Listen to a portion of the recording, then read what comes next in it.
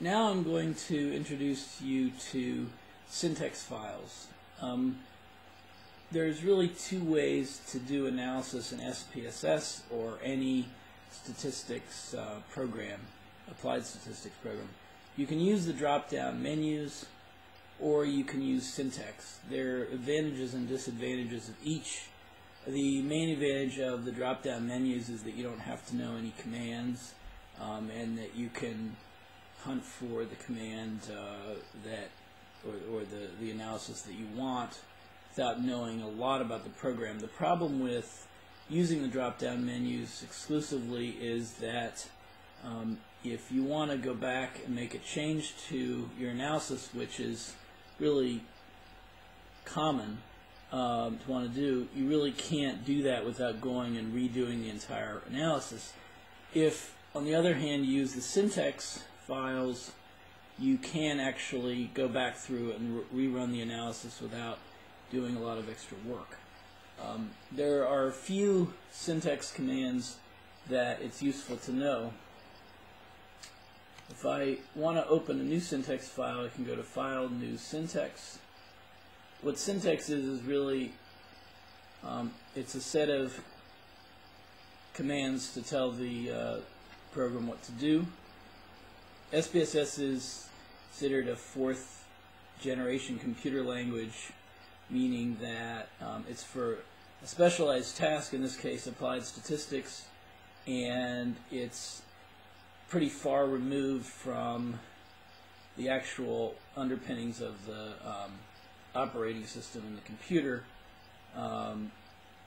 There's a lot going on behind the scenes that's complicated and that you don't have to worry about. So as soon as I open a syntax file, I can write a bunch of commands in the SPSS syntax language and then save this file and have it for use later. Now in this tutorial, I'm going to choose a variable. As an example, the variable I'm going to choose is attend. GSS respondents are asked how often they attend religious services. The question, if I look in variable view, attend, variable number 39. I look at the values and value labels. The responses that are allowed range from never to more than once per week. There are a total of 9 meaningful responses, and there's also 9 for if the person doesn't know or doesn't give any answer. If you know about surveys, you know that obviously the respondent can't be coerced into answering the question. They should feel free to say don't know or not answer. On the other hand, missing data is really can be a plague on the researcher in terms of just dramatically reducing the number of cases that they have available. So the interviewers are trained to really try to get an answer from just about everyone, and it's pretty surprising in the general social survey what they're able to get people to answer in a 90-minute period. Here we can see that don't know and no answer is really not a meaningful value.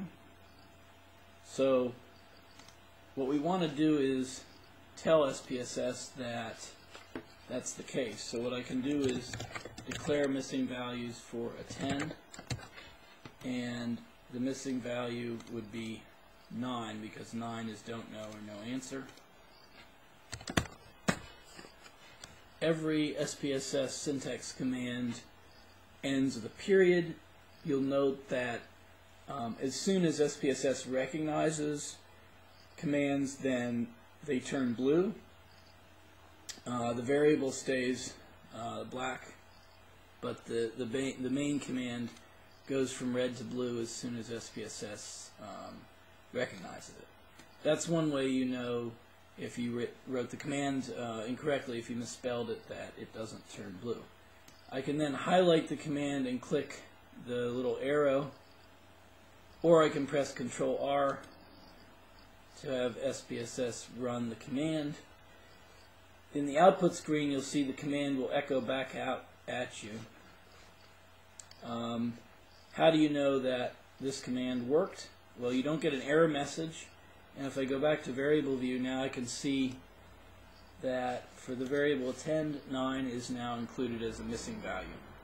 What does this mean? Values that are declared as missing will then not be used in the analysis, so SPSS will not interpret it.